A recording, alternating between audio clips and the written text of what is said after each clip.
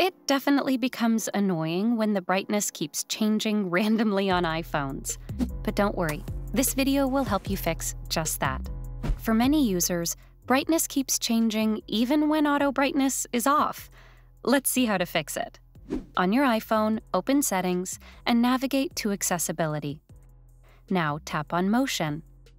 Turn off the toggle next to Dim Flashing Lights.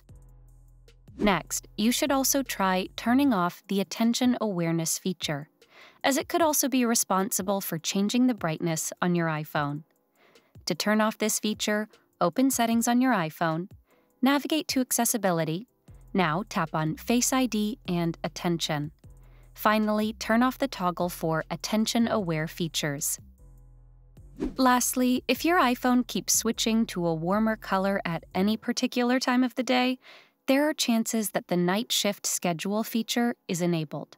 To turn it off, open Settings on your iPhone. Navigate to Display and Brightness.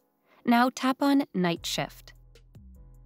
Finally, turn off the toggle for Scheduled to see if this fixes the issue. Hopefully, these fixes help you to fix the brightness automatically changing or dimming on your iPhone. For more tips and tricks, subscribe to Guiding Tech, like and share this video if it helped.